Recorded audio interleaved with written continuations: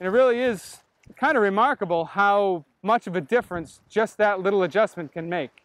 And this can be the key if the fish are keyed in on baits that aren't V-waking on the surface, or if the fish are just down a little deeper than they will, than they will be if they'll to come up and take a plug off the surface.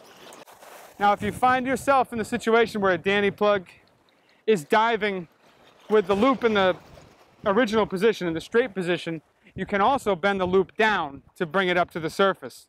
This plug swims properly, so if I do that, I'm just going to cause it to spiral out of control and it's not going to fish properly. Now, the way I rig a Danny plug, a traditional Danny, the hook hangers are close enough together where that if you use split rings, the hooks will marry. So I use 3/0 VMC hooks and I cut them so that they can't intertwine, and then I just put a hookless flag on the tail, and that's it. I'm standing on a beach in a complete darkness. It might not appear to you that I'm complete darkness, but that's only because we're using the infrared lens. I'm going to have my cameraman shut it off so you can see what I can see. Basically nothing. I'm in pitch darkness, so we'll put the light back on. The light is really, really tiny, so it doesn't really affect what I see. But I want to show you how easy it is to change the plugs in the dark without, a light or anything else. I know this takes a little bit of experience, and the more years you're doing this, the easier it will get. But like I said, it's dark. I can't see anything without the light.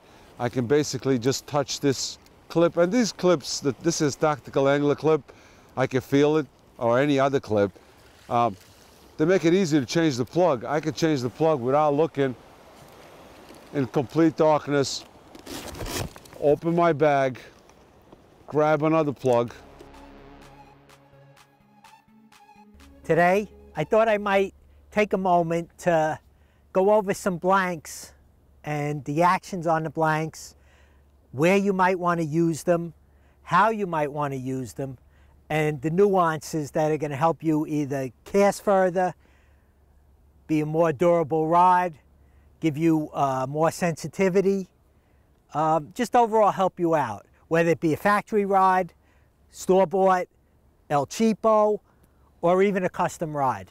All right, there's a couple of different types of actions that we get involved in. One of the ones that's most prevalent here on the East Coast, striper fishermen like a moderate action rod. And when I talk about different actions, the action on a rod, a faster action rod, is going to bend in the top third of the blank. A moderate action is going to bend more into the handle. And what that does for you is a faster action rod is going to give you possibly more distance on your cast. You need to be able to know how to operate that rod. If you have a fast action rod, some guys just can't get used to that, and they never get the potential out of the rod. So people ask me where to fish live eels, when to fish live eels.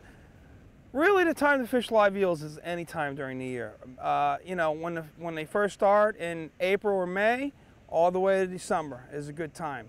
But the prime times for me are when the fish are when the water temperature is a little bit warmer and there's not those bigger baits, like there's not herring around, bunker around, those bigger juvie weak fish, baits like that. They're bigger baits. The bass are really aggressive on those baits, and they're keying up on those baits. And you really don't even have to throw an eel because you're throwing darters or whatever to imitate that bait. And those plugs will work better than the eels a lot of times. My favorite time to throw them is like during the summer when the water temperatures are like in the low 70s. The fish are a little bit more lethargic at that time. And I do some really big fish in Montauk at that time of year. It's a lot of work to catch those big fish, but the eels will help you out to catch them. They see that eel coming through the water at that time of year, and they'll just pounce on it.